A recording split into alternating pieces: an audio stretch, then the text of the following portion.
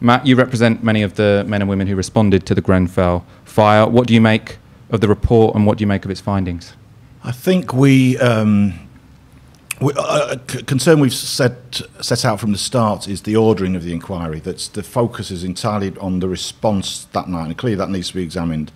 But before any firefighter turned out from North Kensington Fire Station, before the first 999 call, the building had already been turned effectively into a death trap, that all the fire safety provisions within the building had been compromised.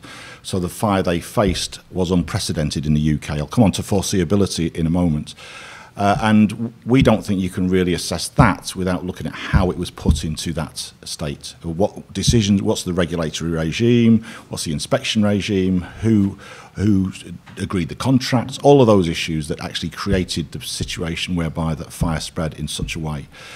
That said, in terms of the recommendations, we are broadly supportive of the recommendations. Our criticism would be that some of them are directed at the London Fire Brigade. We think they should be national, that they apply to, but these buildings are all over the country, so it shouldn't just apply to the London Fire Brigade. Where we have some concern is around the narrative around decision-making on the night, particularly around some of the issues you've touched on, because for us,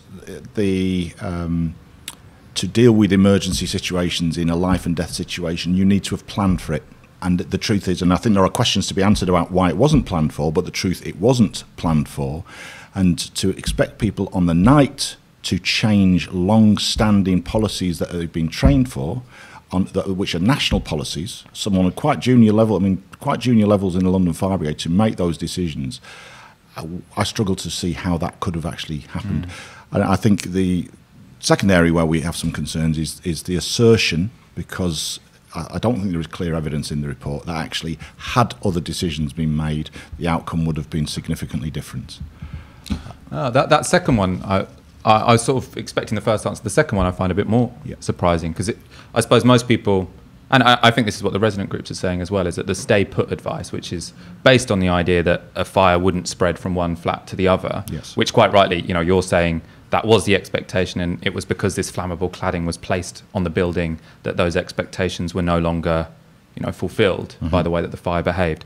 But I thought there was general consensus that the stay put advice that had been given by the fire brigade did cause more deaths. So regardless of whose fault it was that stay put advice was given, that was a mistake. No, I understand the point, but I think the conclusions that the report reached aren't actually based on evidence that he sets out. So there were various expert witnesses who gave evidence to the inquiry, including Professor Barbara Lane, who gave evidence, and her window of opportunity for evacuation, for example, runs from 126 until 140.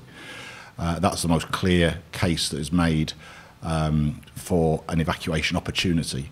The inquiry concludes that window is from 1:30 until 1:50. So for some reason they moved from what their own expert witness has said to, first of all, to extend from 14 minutes to 20 minutes, and it's a different time period. The other expert witness who gave advice on evacuation gave a serious proviso, and that is that it would have relied on a system of common fire alarms, i.e. a method by which the residents could have been alerted, and that didn't exist. There was no fire alarm system in Grenfell Tower. And the point... can I just... I know this is... Sure. There was no fire alarm system in Grenfell Tower? No. I don't know how that's a fact about this. Most residential blocks of flats in the UK will not have common fire alarms. They'll have smoke alarms. They'll have smoke alarms in individual flats, but not a system by which an external body, either the fire brigade or the landlord or whoever, can alert every resident to the need to evacuate. So there is no system by which the flats can easily be evacuated. So there are some quite... No, our view is we don't know, because no flat, no block of flat in the UK has ever been evacuated in those circumstances. So the truth is, we're open-minded on it. We've called on the government since the fire to launch a review of that issue, to assess it, to test it, to do drills and tests. And it's a bit surprising that 28 months after the fire that hasn't happened, and we have to wait till the inquiry report to make that recommendation that it should happen. Right, let's go on to actually government responses in a moment. I want to park that for 1 second. Just in terms of this issue of, I suppose, could more lives have been saved? So I know that what Danny Cotton, who's the LFB commissioner, she was saying there was no way of, planning about how you would evacuate these people. But I just presume that given the building was, given you'd passed a certain point, it was worth the risk, right? It's just worth the risk trying to get people down instead of staying up there. Well, I suppose where we part company with the London Fire Brigade is on the issue of foreseeability, that we think there were warning signs, both at fires in Britain and fires elsewhere in the world, where if we had proper national structures in the fire service, which we used to have and we don't have anymore, you would be horizon scanning, you'd be looking at new building design, you'd be looking at what refurbishment of 1970s tower blocks means. The truth is nobody has been doing that, but most obviously the Lakenhall House fire in London, where a number of people died, and the coroner alerted authorities, including the London Fire Brigade, but also central government, about the need to review stay put. So there are questions to answer around why that wasn't done at the time. But I suppose in defence of decision making on the night, considering people in very high positions of authority had done nothing in over several years, and considering government ministers were aware of this issue and had done nothing, and considering government ministers have done nothing since 2017, but to expect someone in the space of 20 minutes to make those decisions, I think that raises some quite alarming injustice in my view. And what's your relationship as the General Secretary of the Fire Brigades Union to the London Fire Brigade? I mean, because presumably, I imagine you represent a lot of the rank and file who are out there, who are rescuing people on that night, and I think the report has been, quite, it's emphasised that the rank and file firefighters who turned up were incredibly brave and, acted incredibly honourably, and most of the criticism has been towards people, further up the ranks of the London Fire Brigade. What's your relationship to the different, levels of hierarchy in that organisation? So we're one of the most highly unionised industries in the UK. So in the London Fire Brigade, something like 96-97% of the uniformed workforce will be members of ours. So of the people going into Grenfell Tower, almost to a person, and we know the people who weren't, if you like, members of ours. However, I would say we are probably the most consistent critics of fire policy in the UK, including of individual fire services such as the London Fire Brigade. London Fire Brigade, under a number of years ago, under Boris Johnson's mayoralty, embarked on the biggest ever cuts programme in any fire service in the history of the UK. We oppose that. We've opposed the deregulation of the fire service, which we think lies behind a lot of what happened at Grenfell Tower. So we have a dialogue with chief officers and commissioners. We often have disagreements, and there are areas on this issue where we probably share some views, and there are areas where we think actually there's a fundamental breakdown in the system that needs to be addressed. I mean, in terms of this review, I know you've said that you think they've done it in the wrong order, so that they've looked at the fire brigade first and what happened on the particular night, instead of the systemic reasons that led to that fire and the people who were implicated in putting flammable cladding on a skyrise building, on a high-rise building. Do you think the ordering there is there some logic to it, even though you critique it, or do you think this is a stitch-up and it's almost a bit of a conspiracy to try and scapegoat the fire brigade as opposed to people who might have more structural power in society? You can make a case why it's in that. In a way, I suppose it's an easier bit of the inquiry, because we're going to then move on to legislation, contracts and so on. That's a far more complicated area, possibly. My fear is, considering the length of time it's taken to get to the Phase 1 report, how long will it take to get to the Phase 2? So people present that we're going to see major changes after Phase 2. Well, that could be 5 or 6 years after the fire. And the idea that we have to wait 5 or 6 years for fundamental change to the fire safety policy regime in the UK is pretty alarming. I mean, it's a big, broad question, but I mean, what is your principle, as General Secretary of the Fire Brigade Union, as someone who was a fireman, as someone who's got... Firefighter, sorry, who's got advanced knowledge of these systems. What's your analysis of how Grenfell was able to happen and how it can be stopped from happening, or how a similar tragedy can be stopped from happening in the future? I think it is a story of deregulation. People ask if it's about cuts. Cuts are a part of it, but it's far more about deregulation and the scrapping of standards. So we had a fire service in the UK that was linked into systems about building control, how you build buildings, the regulations around that, the inspection of buildings, and then the fire service's role in that.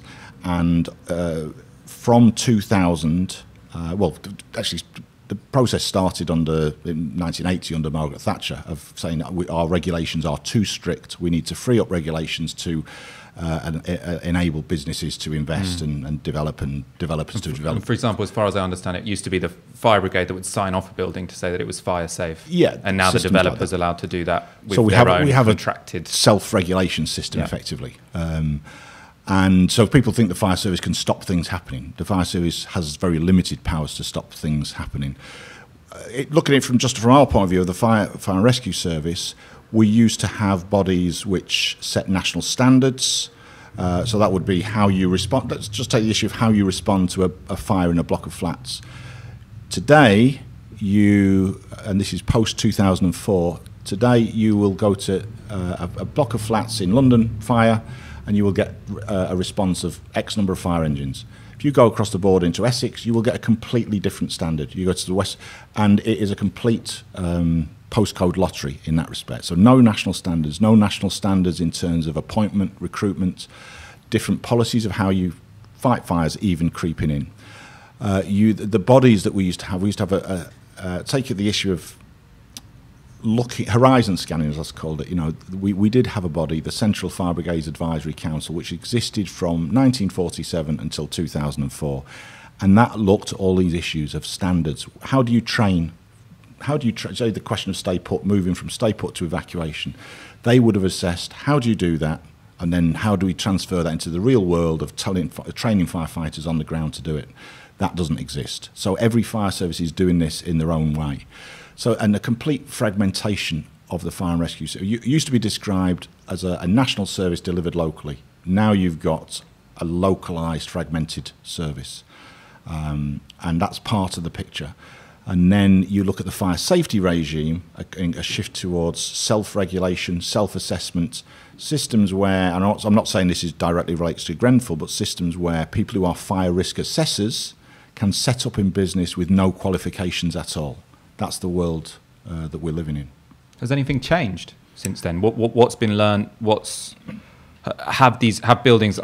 I'm of the understanding that there's still a lot of high-rise buildings with this flammable cladding on the outside of it, and that action has been kind of disgracefully slow, I suppose. Is that an analysis you? Yeah, I think it's painfully slow. So there are. The government is looking at things like the building regulations and the regime around that, and flammable cladding. There is a programme to remove flammable cladding, or ACM cladding. There's different types of flammable cladding. Again, painfully slow. We've got from the fire service what is called an interim policy of how do you deal with these very high-risk buildings now, knowing that Grenfell has happened. But it's an interim policy that's now been in place for 2.5 years. That's not really an interim policy. Yeah. So in our view, in terms of the fire and rescue service, nothing substantial happening on any great scale. And your members must be, because no one wants to be and especially in an emergency service where they feel like they're going into an environment which is unsafe and where they're unprepared. Your members must be, getting really frustrated with this situation. I think they are, I think there's different moods. I think London members are angry, but some just had enough of Grenfell. They feel that some people the most painful night of their lives and probably don't want to talk about it. Outside of London, a huge interest in some of these themes about what the different standards. If Grenfell had happened outside of London, the disaster would have been far, far worse, because the London Fire Brigade is one of the best resourced fire brigades in the country, and was able to get large numbers of people there very quickly. If that had happened anywhere else, they simply would not have had the personnel to deal with it on the same scale. So our members are imagining what would have happened if this had happened here. Again, a frustration. I think there's a big concern, cynicism about politicians generally among a lot of our members, and not convinced that actually anything serious is going to change. Aaron, you want to come in? Or? Yeah, you said it was more of a national service previously. When did that sort of transition take place? The big change was there was a dispute between ourselves and our employers 2002, 2003 under the new Labour government, and I suppose my take on it would be that was used as an opportunity to make fundamental changes to fire and rescue policy and legislation. So I mentioned the act that created, in reality, the modern fire and rescue, fire brigades, as it was called, fire service, was the 1947 Act, set up under the post-war Labour government, in a way part of the post-war consensus and so on. That was in place from 1947 until 2004. In 2004, a whole series of new legislation in the different parts of the UK, the Fire and Rescue Services Act 2004 in England, Wales, Scotland, Northern Ireland. But all those bodies, so we had an inspectorate, that was scrapped at the same time, the Central Fire Brigades Advisory Council scrapped at the same time, National Appointment and Promotion Regulations scrapped at the same time, National Standards of Fire Cover scrapped at the same time. All these national standards went at a stroke in either 2003, 2004, and a shift to a very localised system. So now that each fire service sets its own standards and then measures the effectiveness of their own standards. What was the argument for that? I mean, because that seems just utterly crazy. The argument, and this, I think, again, this lies behind some of the debate around Grenfell, is there has been in the UK and in many of the advanced economies a downward trend in fires. So, if you think the way we heat our homes, smoking, not using chip pans, all those things have had an impact. Also, the work of the fire service in preventative activities has had an impact. So there has been a downward trend. In the past 3 or 4 years, that has plateaued, and actually we've seen some increase. But then from central government, there was an endless mantra of, because the number of fires has declined, fire itself is therefore a declining risk, and therefore you should reduce the number of firefighters and fire stations. And my answer to that on a very simple basis is, if you used to have 100 fires in a community and you now only have 80, that's great, but it doesn't to us mean that the people who have the 80 fires should have a lower standard of service. But that is the logic. It's a very supply and demand-led argument that has driven these changes. And I have to say, again, where we part company with chief officers, they have gone along with this for 16, 18 years. They've helped to dismantle the structures that, in our view, maintain standards. And who are the sort of chief engineers of that policy? Obviously, that's during the sort of later Blair years. Are there any politicians? I mean, not to sort of lambast them, but just to sort of put some meat on the bone in terms of where this was coming from politically. Well, this emerged from fire ministers at the time, Nick Rainsford being the one in 2002 who started some of this debate. They then commissioned a so-called independent review of the Fire and Rescue Service under George Bain, who was a professor of industrial relations, and much of what happened to the fire service emerged from that review of the fire service. The Fire and Rescue Services Act was based on Bain's review of the service, and they criticised the fire service as being slow to change. I think a big criticism of the union, very highly unionised. They think that we have slowed down change and so on. So a big part of that agenda was against the Fire Brigades Union.